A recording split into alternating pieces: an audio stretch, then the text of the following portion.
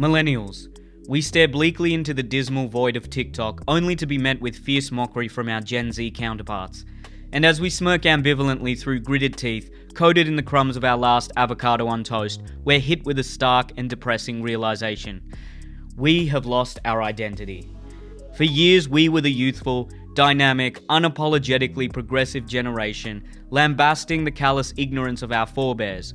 Our hubristic cries of cultural revolt echoed through the young halls of a nascent social media. But as is always the case with a story of history that is defiantly cyclical, we have been humbled, and viciously at that. What were once grand plans for a compassionate world of utopian equality have descended into a dark digital tribalism. Social platforms intended to democratize human expression, offer new adventurous romantic opportunities, have been brutally corporatized or censured heavily under a banner of neo-Puritanism.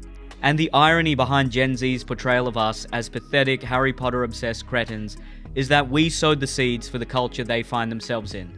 Early millennials and late Gen Xers built social media. Later millennials spread budding forms of today's cultural right and cultural left on sites like Tumblr, Twitter, 4chan, or Reddit. Gen Z exists the way they do because of the cultural infrastructure we built. They've stolen our identity, co-opted the cancel culture we championed, only to cancel us. So what does the future hold for a generation currently at rock bottom, no longer able to wield the mantle as the fervently progressive youths they once were, yet still unable to wield any great deal of political influence, as Gen X finally take on the levers of power behind a vanguard of retiring boomers? As we millennials move toward our middle age, many of us chasing the ever-elusive Western dream, I believe we have an opportunity to forge a new identity and significantly impact the world of tomorrow.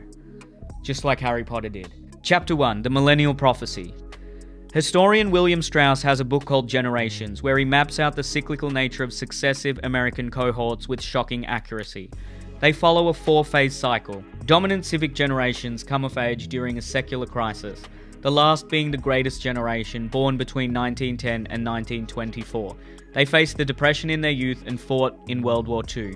They then went on to rebuild the West, form new global institutions, and raise the now aging boomers. Following a civic generation comes a recessive, adaptive generation, the last being the silent generation. Their name says it all, perpetually in the shadow of their greatest elders, tempering the excesses of their parents' rigid sense of civic duty and their juniors' sense of spiritual transcendence and focus on the self. A generation sandwiched between two more prominent cohorts. Funnily enough, the only American president to have been of the silent generation, and almost certainly the only one that will be, is Joe Biden, and he truly does emulate those characteristics. Then we have an idealist generation, many of whom were our parents, the infamous baby boomers, now finally moving into retirement. Idealist generations come of age during a spiritual, inward-looking crisis.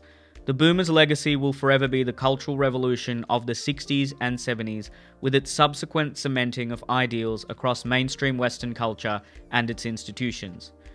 Finally, we have a recessive, reactive generation. They follow an idealist generation and come of age through an inner-driven era with more self-focused parents and a lack of childhood investment. A reactive generation is often rebellious, risk-taking, and individualistic, later becoming reclusive elders. This is Gen X, primarily the parents of Gen Z. Millennials are the next civic generation. Strauss posits that America, and by proxy the Western world, experiences a secular crisis roughly every 80 years, and with the US barely clinging to its status as the global hegemon, the next secular crisis is due this decade. Already the last couple of years have seen disruptive political, social, economic, and medical events that could be described as mini-secular crises, fiercely shattering our youthfully credulous view of reality and history as linear. These events, including but not limited to COVID, rising populism and unrest, the culture war, digitization, loss of faith in post-war institutions, energy and economic insecurity, and now even the threat of nuclear war. We're still reeling from COVID, a precarious Chinese economy, and Russia's assault on Ukraine. It truly feels like there's a dark serpent simmering beneath unsettled waters, and things will get worse before they get better. The current status quo seems awfully untenable, and the new millennial identity will be forged through this period of turmoil. Chapter 2. The Millennial Culture of Tomorrow. The world is moving into a transitory phase. Global economic liberalism is causing massive and likely unsustainable inequality across the developed and developing world, making it harder for millennials to achieve basic bastions of meaning, such as home ownership and a family. The boomer and silent-led secularization and cultural revolution of the 60s gave us an insurmountable sense of freedom, but coupled with modern technology, it's now leaving us spiritually dissatisfied, aimless, and insecure. During this period, millennials will take a turn right. This invariably happens as a generation ages anyhow. I think the Gen X working class will be the driving force for a short period of right-wing nationalism, where millennials will instead move towards a new form of small c conservatism. Millennials will lose faith in stymied governments, and to achieve the things their parents did, they'll simply not be able to consume to the same degree. They'll become financially and culturally abstemious as they age in an increasingly insecure world. However, millennials will also experience a gargantuan transfer of wealth from baby boomers. But rather than keeping said wealth in lucrative and safe investments, millennials will build new small to medium-sized e-commerce businesses, move away from large cities, and invest in their families and their communities. I'll talk more about how I believe millennials will change the workforce later in the video. A substantial impact millennials will have on the culture of tomorrow is that they'll likely turn away from the boomer idealism of sexual and cultural freedom to form new moral ideas about relationships. These will be far more egalitarian and inclusive than they were pre-1960, but they won't be so individualistic and freedom-focused. Feminist writer and I assume millennial, I couldn't find her age, Louise Perry recently wrote a book titled The Case Against the Sexual Revolution. Still a dissident opinion within modern feminism, but part of a growing cadre of millennial intellectuals challenging the orthodoxy of cultural liberalism in a way that I suspect would not have been so well received a mere 10 years ago. In fact, despite a world of loosened sexual morality, millennials have less casual sex than our boomer and Gen X elders. I'm sure online pornography has contributed to this, but also human psychology perceives the inappropriate or dangerous as sexually alluring, and with fewer people decrying premarital, casual, or otherwise alternative sex, it contrastingly becomes less appealing. Millennials won't shame these acts and control the youth in the way their ancestors did, but rather develop new moral guidelines about how they can live their sexual and romantic lives meaningfully in a world of free pornography and sex robots. Online dating, which promised a smorgasbord of perfectly matched suitors, has left millennials feeling replaceable, hollow, and jaded. Millennials will also develop ethical guidelines to deal with these unforeseen consequences in a largely liberated, technologically advanced, capitalist society. Millennials will leave a prominent legacy with new ideas surrounding sex, relationships, and morality. Chapter 3: The Millennial National Identity. On the Neel and Jordan podcast, check us out if you haven't already, I suggest that multiculturalism as an ideal will eventually die down throughout the West. The next 10 to 20 years will see fervent nationalist and maybe even ethno-nationalist sentiment, but this will be a relatively short period of reactionary rhetoric before evolving into something more substantial and future-focused. I believe multiculturalism as a policy was a way to expiate the Western world of their colonial guilt. It's an important phase in the cultural evolution of the West towards a multi-ethnic society. But a multi-ethnic society and a multicultural society, often used interchangeably, are very different. Western countries already are multi-ethnic, and moving towards the midpoint of this century, white people are projected to no longer be a majority, in some countries not even a plurality. It will be a hard sell to call Australia in the 2050s a white supremacist country when governments and society's upper echelons actually are multi-ethnic and not exclusively white. I don't think reactionary nationalism, which does seem to be on the rise, will survive long term. But as Gen X age into retirement, millennials will then forge a new national identity in a post-industrial, cosmopolitan society. Millennial thinkers will take the best aspects of traditional Western ideals like individualism and the entrepreneurial spirit and include them in a new code of spiritual, philosophical, and cultural values to engender new national identities across the developed world. Yes, we should reconcile with the ills of the past, but eventually for a nation to flourish, it needs an inclusive and somewhat homogeneous sense of national identity and pride. Millennials will be the ones to create this. Chapter 4: Millennial Parenting. Before millennials can implement any radical new ideals, they'll have to move through the next phase of human history in their lifespan. Early millennials are approaching middle age, and younger millennials are now firmly entrenched in their 20s. Our youth is either over or coming to its end. Many millennials are young parents, about to become parents, or grappling with the choice itself. So what will millennials be like as parents? Millennials will move through this phase of life humbly and diligently, trying to correct the mistakes of yesteryear.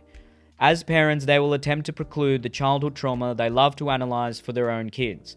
Millennials will do a better job of avoiding the mistakes Gen X parents made with Gen Z, in stridently controlling what we now know is harmful social media exposure. Millennials aren't known for being a picture of positive mental health, but the rates of anxiety, depression, and a general lack of meaning among Gen Z are frighteningly high.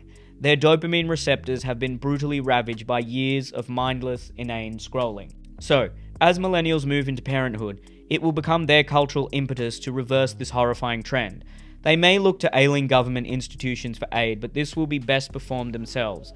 Millennial thinkers will develop new ideas to deal with the technology that currently consumes us and how it relates to children. What you have with a smartphone is a chalice of both infinite human knowledge and potential, as well as a dark cavern of hedonism and addiction.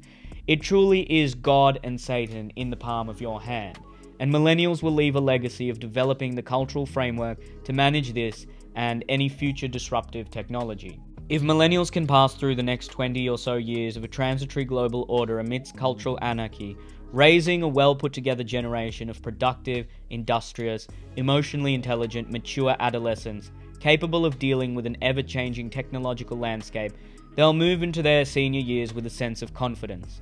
A mandate to codify their cultural wisdom into new civic and cultural institutions as Gen X moves on. And this will be a large part of their political legacy through the middle of this century. That being said, future millennial politics probably needs a video in itself. Millennials will be equal parts adaptive and cautious when traversing the minefield of future technologies like robotics and virtual reality. But knowing full well the stakes at play, namely the harsher effects of climate change and overpopulation, millennials will do everything to raise the next generation with a firm sense of mental intelligence and fortitude.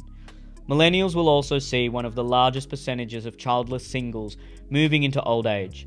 They'll have to come to terms with worsening fertility rates and find a cultural balance between the freedom not to have children and the civic responsibility to plan for the future. Single millennials will be a significant political force and likely be disproportionately represented in government and top corporate positions. Various policies to increase child rearing will be attempted and migration will remain high. Single parenthood could become the norm and groups of single parents may band together to mimic the effect of an extended family.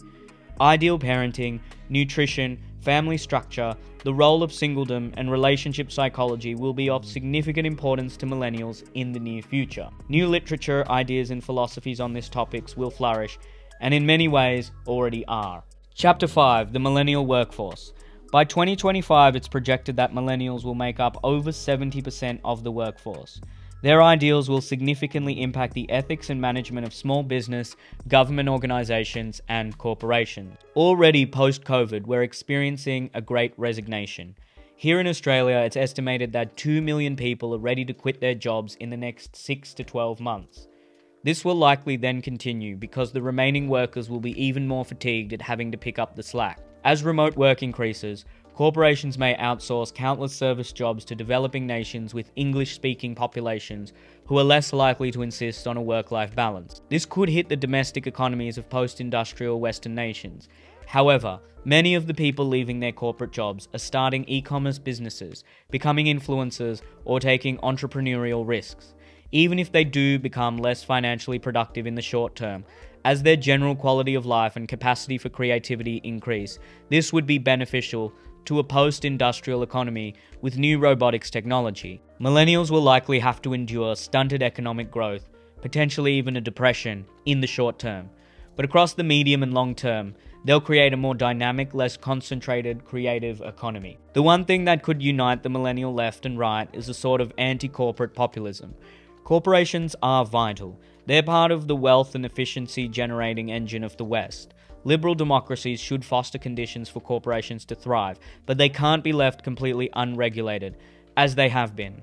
Millennials on the left, and now the right, are increasingly critical of things like lobbying and the extent of cultural influence many corporations wield. Millennials, despite being an initial force of this trend, are now critical of corporations co-opting social movements and propagating vapid and false social justice advertising. A reason people are quiet quitting is that in spite of the abstruse corporate jargon, many workers, mostly millennial, understand they're a largely replaceable cog in a machine. They're happy to do the job and earn great money, but the vast majority of millennials will not give up their lives for the sake of a corporation. Another theory I have for the bombardment of hollow social justice advertising is that it's a way for corporate workers to feel part of something larger.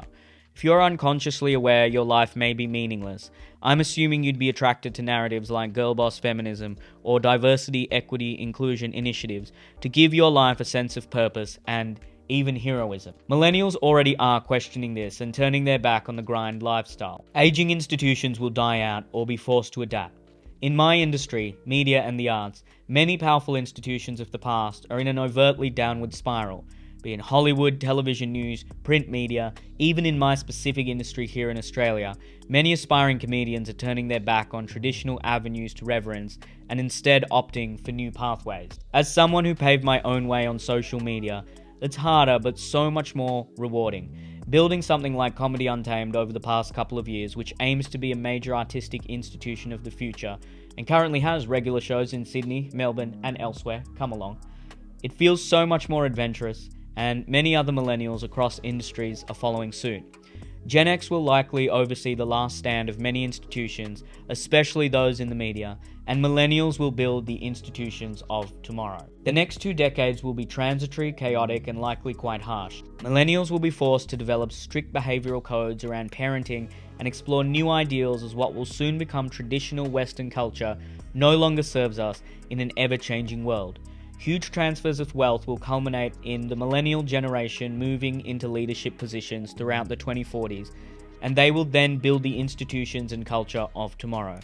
It's very difficult to make predictions about culture in the current world, so I no doubt expect to get much of these projections wrong, but at the very least I hope this video can offer a sense of purpose to a generation reeling from its cultural defenestration and staring up at a calamitous future. Maybe one day in 2050 we'll look back at this moment in our generational history and say that's when we began to build our new identity. Thanks for watching.